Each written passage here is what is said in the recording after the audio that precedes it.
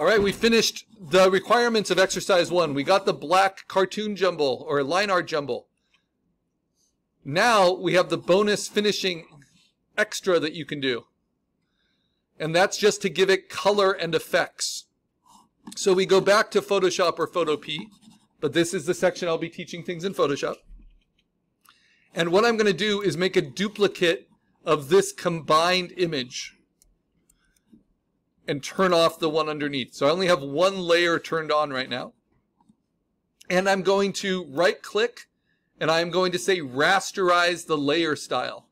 The overlay layer style I gave it that filled in everything with black, just in case there are any kind of stray pixels. I'm going to rasterize those now into pixels within the layer instead of an effect that's just affecting the pixels in the layer. And now I'm going to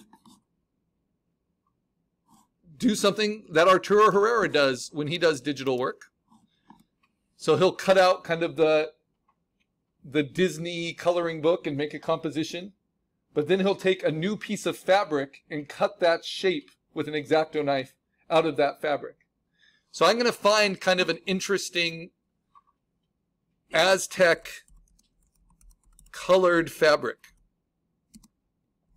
Maybe with pattern. And I'm just going to do this in a Google image search. And I'm going to make it large, right? But not black and white, because I wanted to have lots of color.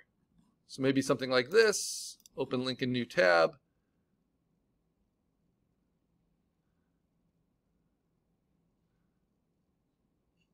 Let's see, maybe if instead of fabric, I just say illustration.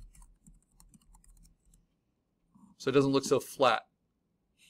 Though a lot of Aztec stuff is going to look kind of flat.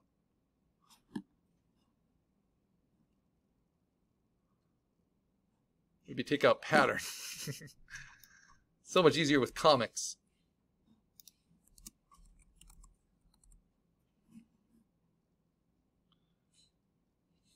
Oh, here we go. Something like this.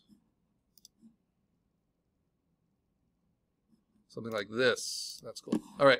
So now I have all of these. They're all over 1,000 pixels. I'm going to save them into my folder.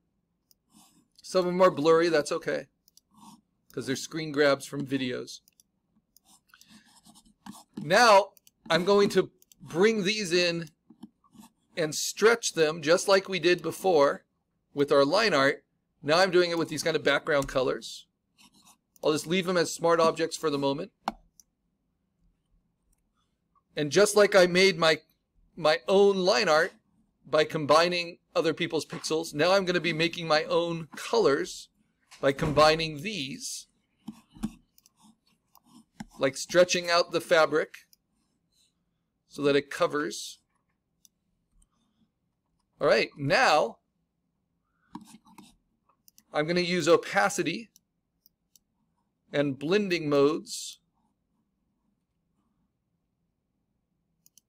to get something interesting.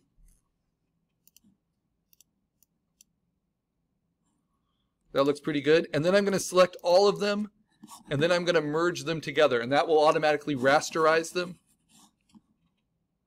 So I say layer, merge the layers. I've selected those three, so now that's all in one layer. So this is now like a fabric. I love that little skull there, but that's not going to be in my final. That overlaps my image, right? Now, just like Arturo Herrera, I need to cut out this shape from this fabric. And how do I do that? I use my magic wand. I'm on the layer where it's all combined. And instead of selecting white, there is no white. I'm going to select on the empty space with contiguous unchecked. That's going to select all of the empty space. So now I have to swap that selection. Remember, good use of Photoshop is good selecting. And so I say select inverse. And that swaps it. So now it's the inside of that empty space, which is where all the black lines are. And now I'm just going to duplicate like a cookie cutter, Command J, and cut out that shape from that fabric. If I turn on my white background, I'll see what that looks like. Make sense? All right. So now I'm going to save that as a copy. Well, first I'll save my Photoshop file because it has now all those color options in it as well. I can do infinitely more.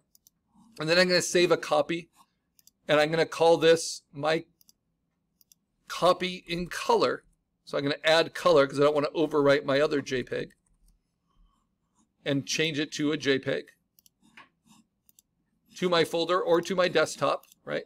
I'm going to also mark that orange, and that's the other thing I can load into the assignment in Canvas. So if you want to update your assignment, you just click on the three little dots on your post and you say edit, and then you can add to it with your JPEG. This is the same way you will resubmit projects if you improve them for the future for a new grade.